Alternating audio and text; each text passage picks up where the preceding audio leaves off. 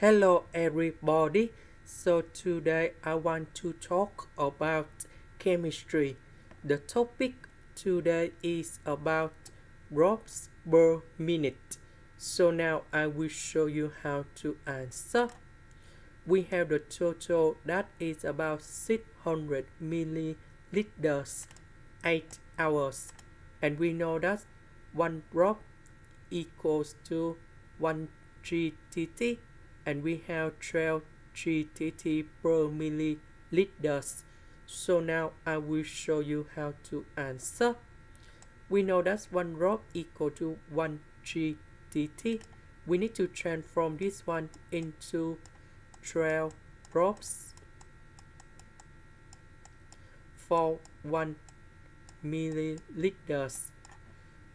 We know that we have 600 milliliters in here into 8 hours.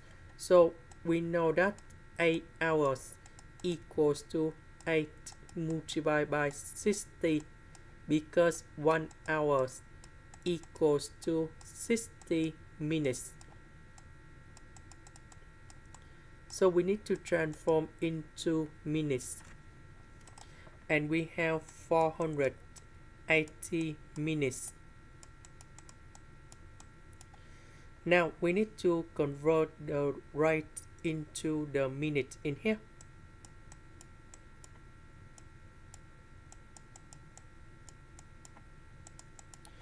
And this one we have 1.25 milliliters per minute. So the question, they want to find drops per minute. So we have drops per minute in here equals to drops per milliliters multiplied by milliliters over minute, because this one and this one, they simplify. So the number we have in here, that's it from here, and this one, that is in here. So we have the final answer, that is about 15 drops